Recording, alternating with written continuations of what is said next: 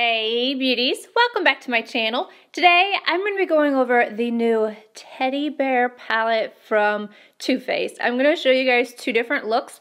The one that I'm wearing right now, more pinky, and then I also have a more bronzy look to show you guys as well.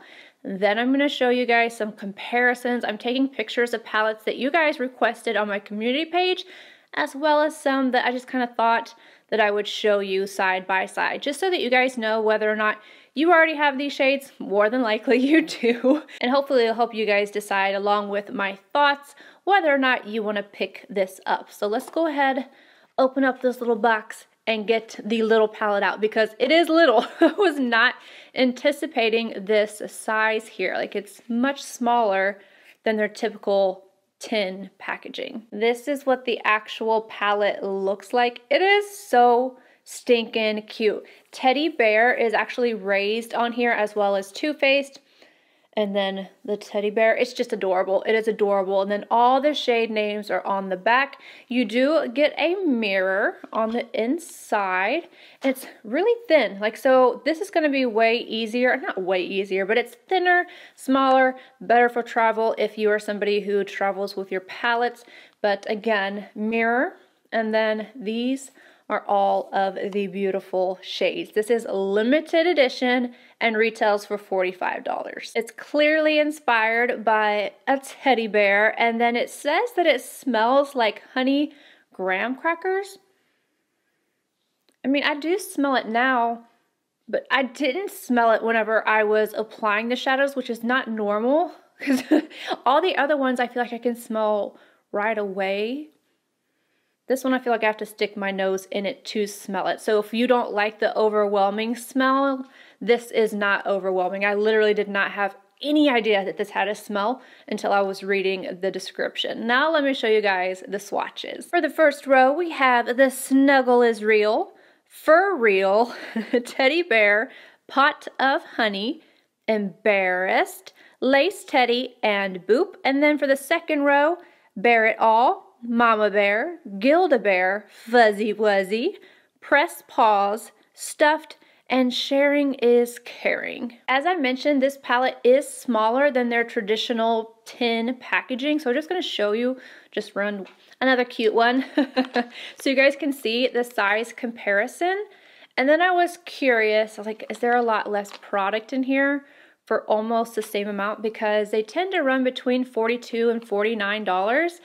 So I looked it up, and this one right here has 14.6 grams of product, and then others have, like the Sweet Peach, it has 17.1. This one has 17.1. The Pumpkin Spice palette, it has 12.6 grams, and that one was originally $49. So I think that it's kind of right consistently with the lines of the palettes. And I noticed that in this one, I don't know off the top of my head, another Too Faced palette that has these shades that are similar to Huda Beauty. That is who, in my head, that's the first person that did like these marbled shades. And there's two in here, this one and this one. So I don't know if that contributes to it, but I just wanted to mention that I thought that this was going to be much smaller than the other ones. But in reality, they seem to be between 12 and 17 grams, and this one's just under 15, so it's not a huge difference. All right, now I'm gonna go ahead and get into the two eye looks. I'm gonna start off with the bronzy eye, and then I will move on to this one. I'm gonna start off this look with Teddy Bear on a Wayne Goss number 17. I'm gonna go directly into the crease. This shade kind of reminds me of MAC Uninterrupted. Not quite the same, but I think I've been seeing this shade more and more recently in palettes, but I don't mind because I really like it. It's one of those warm shades that just kind of looks kind of grungy, and it's definitely one of my favorites. I have the original from MAC, and I know they made it into a single small pan, but it's just not quite the same as the original Pro Longwear bigger pan Uninterrupted. Picking up a little bit more, again starting in the crease. Go to inner to outer in windshield wiper motions, and then blending upward.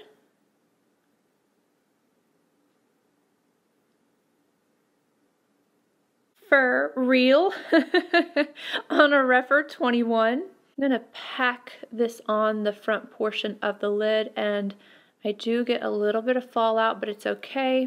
I just wipe it away.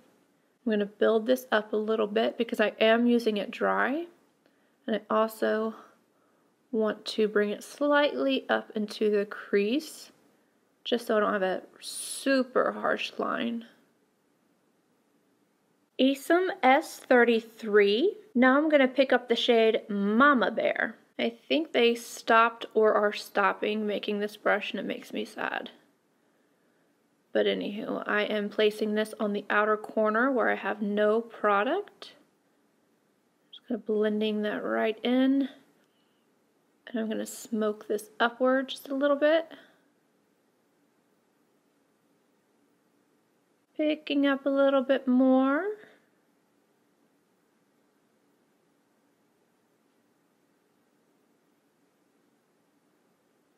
Something about this formula feels a little different to me. I haven't been able to pinpoint it yet.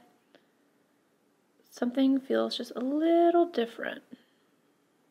I'm dragging the excess just slightly over into the crease. Again, I'm just kind of smoking it upward a little bit.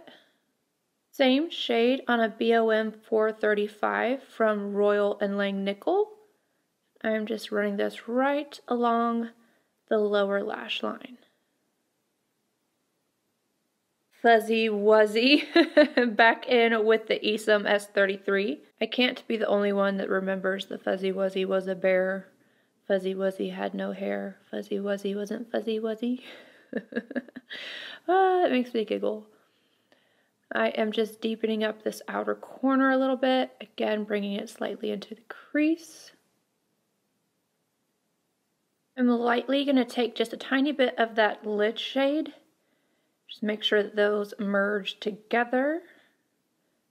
Bare It All on an ISOM W21. Take a little bit of this and highlight my brow arch, just very lightly. Now I'm going to take Pot of Honey on a MAC 228. I'm using this dampened and I'm applying it to the inner corner. Lastly, I'm taking Boop on a Refer number 3. I'm going to use this and I'm going to go across about 3/4 of my top lash line, and then I'm going to go add on a liner and mascara.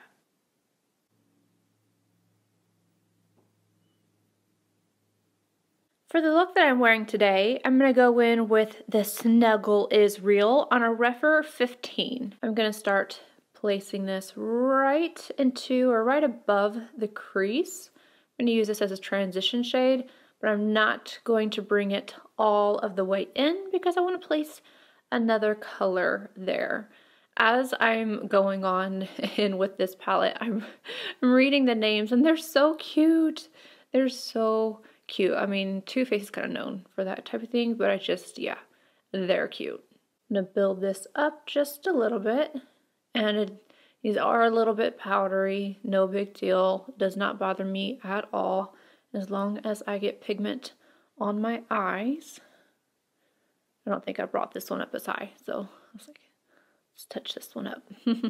Then I'm going to take Embarrassed on a Wayne Goss number 6. This pinky shade I'm going to apply on the inner portion.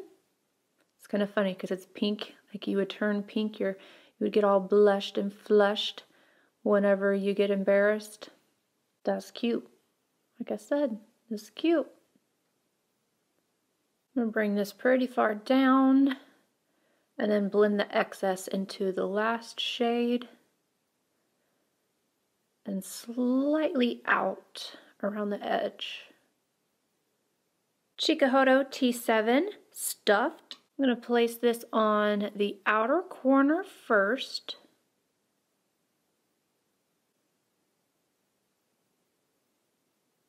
And then I'm going to start bringing it into the crease directly and then lightly blending.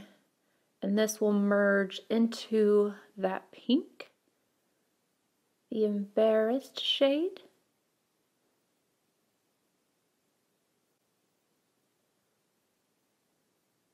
Sharing is caring on a Royal Inlay Nickel BOM 435. I literally grabbed right around the edge of the bear because I don't want to mess up the embossing like the Preston bear. Not like Preston with a T, but pressed with a 2 S's. Isn't there a bear called Preston? I feel like there is. I could be wrong, but I feel like there is. Just smoking out my lower lash line. Same brush going in with Stuffed. I'm going to place this a little closer to the lashes. Refer number 2 and Lace Teddy. I am pressing this onto the lid, right on the center. And slightly up into the crease. I am using this dry, by the way. But I did not set my primer. Press pause on an Esom W21. I'm going to place this on the front of the lid. And I definitely have to make sure I pick up enough pigment and build this up because it's not nearly as opaque as the other shade. But it does build up. Guild Bear on the same W21. I just wiped off the brush and then I turned it over. I'm using this to highlight and diffuse right underneath the brow arch. Lastly, I'm going in with Fuzzy Wuzzy, again using the BOM 435, and I'm lightly placing this right up against my lash line, and then I will go add on inner rim liner and mascara. And now I'm going to tell you guys my thoughts. There's some good and some like mediocre. I don't think this is the best palette that Too Faced has ever put out, but it's also not like the Christmas ones. You know those ones, I swear, like they just put the same thing out over and over and over again, and they're not the greatest quality. It's not like that, but the Too Faced gold palette, the melted gold, or whatever that is, the chocolate golds, I don't even remember what it's called. I have it over there, but that is one of the best ones, and I love the Born This Way. Let me grab that because you guys were asking about that quite a bit with this palette. And here's the size comparison for this one as well. The Too Faced Born This Way Natural Nudes. You can see, but it's about the same thickness. I do have a picture of these side by side, but I'm going to show you this way as well. You can see there are definitely some similarities, but this palette I much prefer. I like the metallics in here across the board. There's not one that's bad, and all the mattes perform really well. This one, I would say all the mattes perform well, but some of them are a little dusty, not to where they're going to be patchy, but they will require just a little bit more building. I would definitely suggest using this palette on an unset eye. I feel like I got really great looks out of it. I really enjoyed the first look with this shade right here, which to me is a little bit more special in the realm of Too Faced, and I didn't have any issues with that. It was more so the darker shades that when you start to layer them, they can lose some of the impact. So definitely go onto an unset eye. I think that if you have a set primer, you'll have more struggle trying to get the pigmentation. But like I said, they're not patchy or anything like that. It's just some of them require a little bit more building. And then when we talk about the metallics, these two, the ones that are more marbleized, are beautiful. You can put these on with any brush and it's gonna be easy. They go on, they're pigmented, they're gorgeous. You can use your finger, have a little bit more impact, and you can use them wet and have even more than that. But these two, I found them to be a little bit drier. These I have to build up. I don't have to build up these other two. I just liked the effect of them. These two, I had to build them up. I don't know if they're just harder pressed in there or if they are just a little bit drier. Those build up or use them wet or possibly with your finger, but these are smaller pans. So if you have nails, it's going to be a little bit more difficult. Overall, I really like the palette. Again, I really love the bronzy look that I did, and I really like pink as well, but I have a ton of pink. If I was going to get this palette just for the pink, I probably wouldn't do it. I would go for my Juicy palette or the Charlotte Tilbury Pillow Talk over this, but I can't deny the cuteness factor. Anywho, final thoughts. I think it's a good palette. I don't think it's their best, but I don't think it's bad either, and I enjoyed using it. If you want to see some comparisons, just stay tuned till after I say goodbye. If you enjoyed this video, please give it a thumbs up, subscribe if you're not already, and I will see you all in my next video. Bye, guys.